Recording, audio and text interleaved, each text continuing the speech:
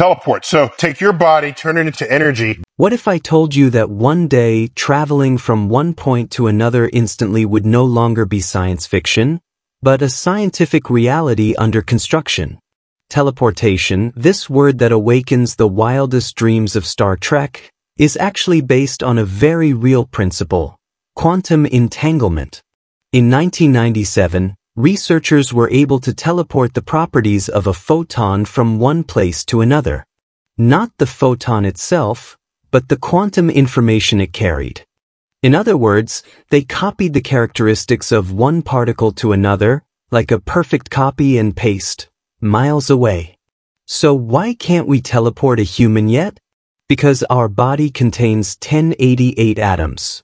To transfer each quantum information, it would take a system capable of reading, storing, and recreating a human being, atom by atom.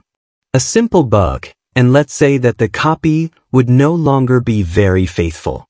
But be careful, science is advancing. Today, teams are working on the teleportation of quantum data between satellites and ground stations, a basis for the quantum internet of tomorrow. So, the real question may no longer be if we can teleport, but when? And above all, will we dare to do it?